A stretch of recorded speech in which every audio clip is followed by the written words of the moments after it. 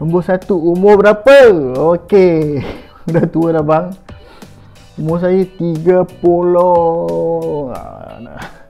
Umur saya 36. Saya lahir tahun 83.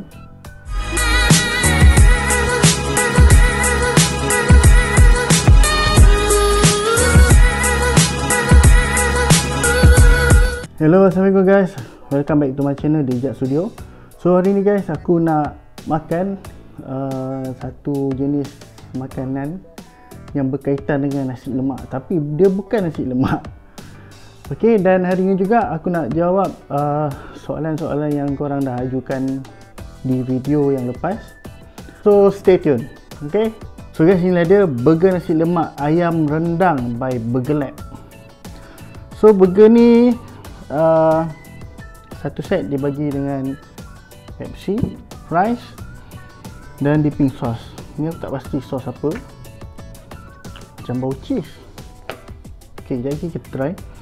So burger ni dengan set dalam RM28. Berapa sen aku tak pasti, tak ingat. Dan inilah, kalau kau boleh nampak dia punya bun dia, charcoal bun warna hitam. Charcoal bun, ada bawang, ada telur mata, ada sambal, ayam, dan kalau korang perasan bawah tu ada peanut sauce. Dan dia bagi sekali dengan fries dan dipping sauce. Korang juga boleh tukar daripada fries ke mashed potato. So inilah dia.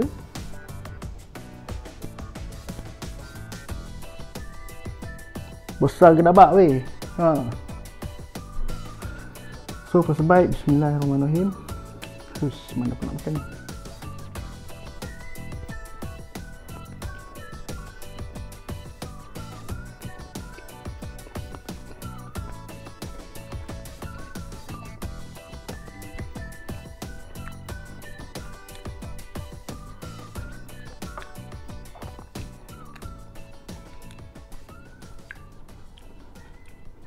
Sebiji rasa nasi lemak. Sambal itu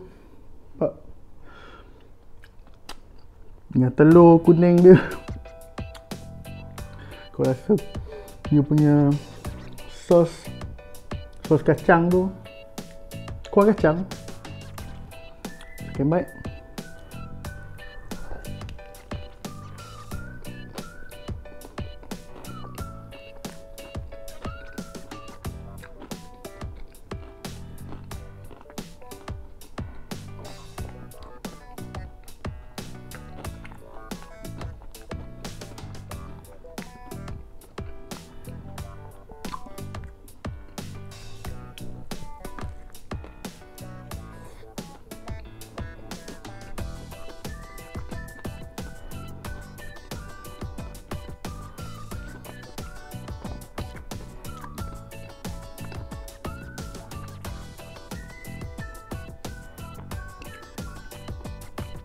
Ayam dia sangat tender Sambal dia. Sambal dia tak terlalu pedas, tak terlalu asin, dan tak terlalu manis. Memang sedap-sedap lah.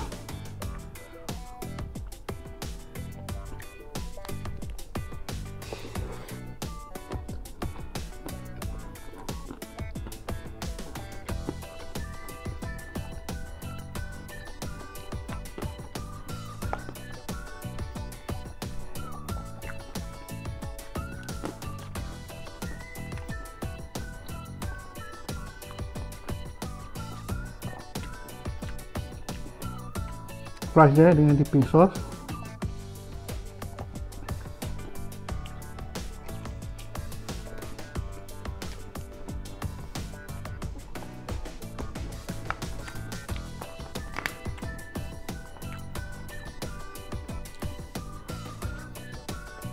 Kita habiskan burger dulu. Ni dia punya peanut sauce, sos kacang tu.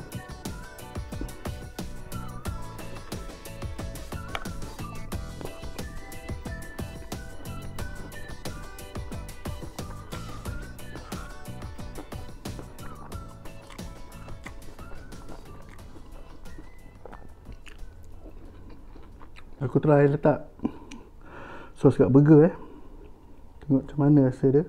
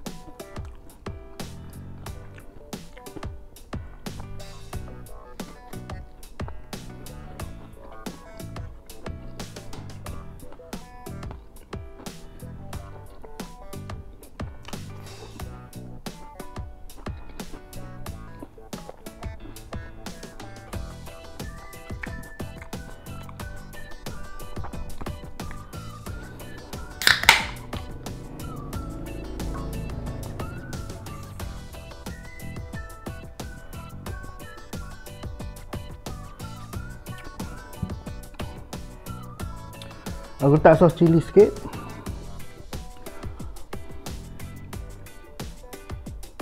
Dia tak bagi sos cili, dia cuma bagi Dijon mustard.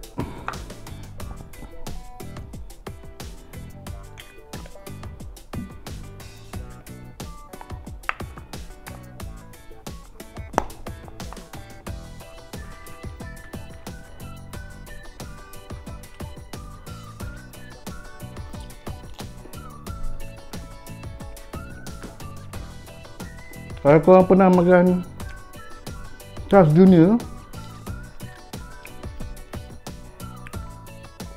fries dia sebiji rasa. Memang sedap. Gemuk-gemuk.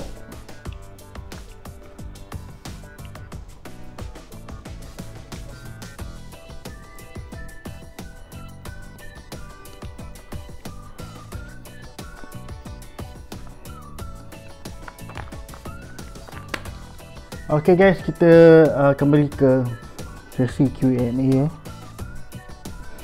Okay, soalan pertama daripada Abang Asrul Pala.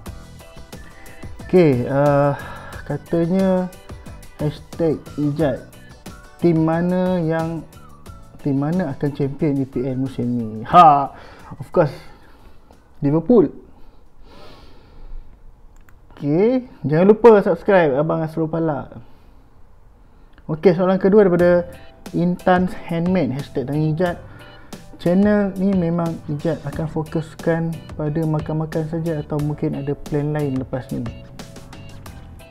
Okey, sis Intan, at the moment memang saya fokus channel saya untuk konten makan-makan. Akan datang mungkin saya ada plan untuk review kereta mungkin, tapi mungkin tak tahu bila lagi, cuma plan saja dulu, kita tengok macam mana nanti. Okay, soalan ketiga daripada Happy Zul. Tahniah abang 1k sub, hashtag lanjat bila nak belanja. Okay, nanti kita collab nanti, saya belanja. Jangan lupa subscribe kat Intan dengan Happy Zul jadi. Okay, daripada soalan seterusnya daripada Abang Asrul Pala pula, daripada Abang Anwar Official Studio. Alhamdulillah, tahniah bro, 1k sub, background cantik, nampak agak terseksa tu. Okay, soalan dia, aku nak tanya sikit bro, nombor 1, umur berapa? Okay, dah tua dah bang, umur saya 30. Umur saya 36. Saya lahir tahun 83. Okey, yang kedua, dah kahwin ke belum?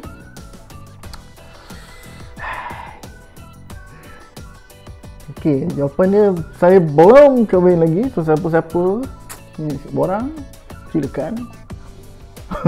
Okey, nombor 3, asal daripada mana? Asal saya daripada Kuala Lumpur. Saya membesar di Kuala Lumpur, saya lahir di Kuala Lumpur.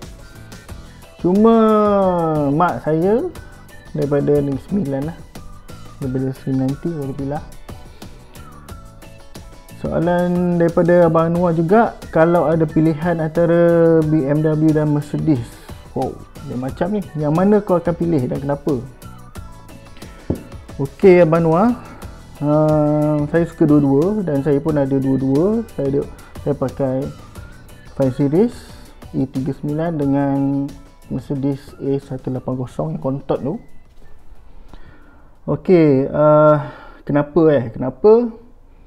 First, BMW dia power. Dia punya engine power, laju. Compare to Merc, dia motor selesa lah.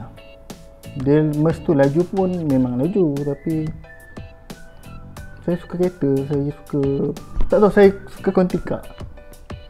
Okay, move to the next question. Daripada GPS Food, tahniah bosku dah 1 kesap, semoga kekal momentum bosku dan boleh beli mikrofon adapter bosku untuk GoPro. Soalan dia, bila nak collab? Okay, at anytime kita boleh collab.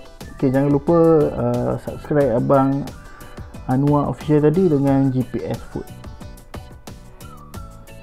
Soalan seterusnya, alamak, daripada Hisham Raus.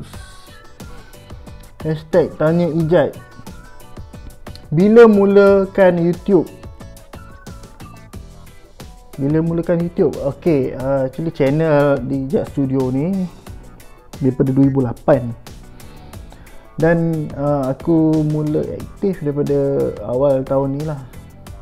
Okay, kenapa pilih konten makan? Kenapa pilih konten makan dan siapakah yang membuatkan anda berkarya dalam konten makan? Okay, sebenarnya aku suka tengok channel dululah masa Pian dekat Week Daily. Memang aku suka tengok cara dia, penyampaian dia. Lepas tu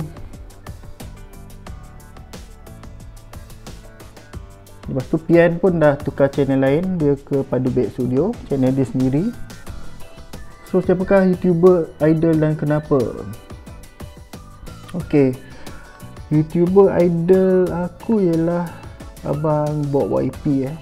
Kenapa?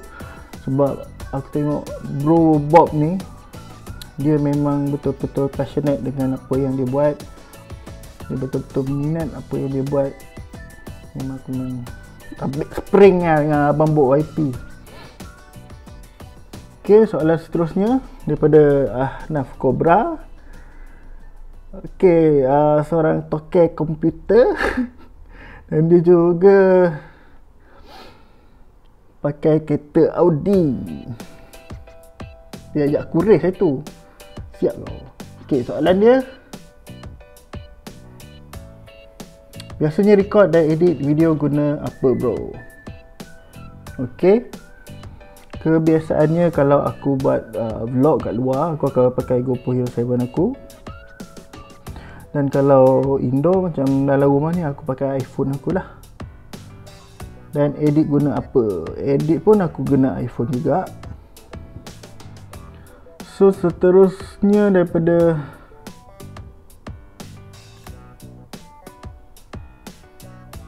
apa lagi?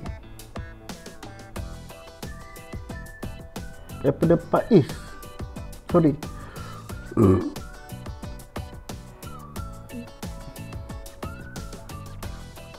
Okay, daripada Pak Is. Bang, saya nak tanya, bunyi background bunyi apa? Macam bunyi besi. Kat rumah abang ada proses something ke, tumbuh-tumbuhan ke? Saja gurau, jangan marah ya. Okay, bunyi besi tu sebenarnya bunyi kipas. Kipas rumah aku ni dia, aku rasa aku lupa nak spray apa ni, WD-40. So besi tu dia belaga-laga tu bunyi itulah. Okay, soalan seterusnya daripada Rizky.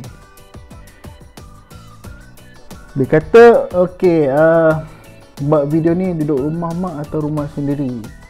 Okay, sekarang ni dekat rumah sendiri lah.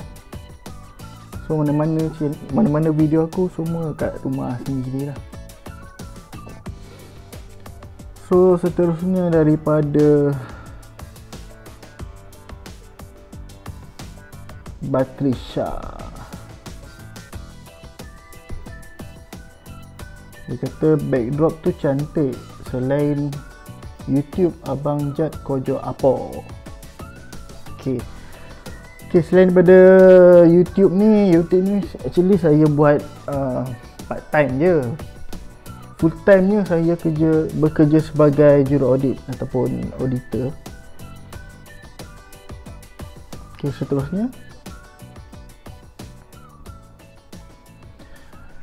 Arif daripada info buka minda hashtag tanya ijat. Buat mana banting belakang tu? Ni bukan banting, ini backdrop. Ok, saya buat dekat kawan saya lah. Bila nak bagi hadiah giveaway? Ok, tunggu channel ni monetize dulu, baru saya akan bagi giveaway. Peluh ni panas.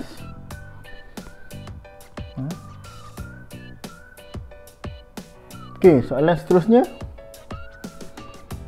daripada Chef Raden Rose. Ok, soalan dia, antara masakan pedas, masakan apa yang bro gemar? Ok, untuk menjawab soalan Chef Raden Rose, saya suka masak lomak cili api. Tak kisahlah masak ayam ke, ikan ke, daging salai ke, memang saya suka masak lemak cili api. So itu saja soalan-soalan yang telah diajukan kepada saya. So saya harap dapat menjawab lah pertanyaan daripada korang semua. Ok, video sampai di sini. Jumpa di video akan datang. Assalamualaikum.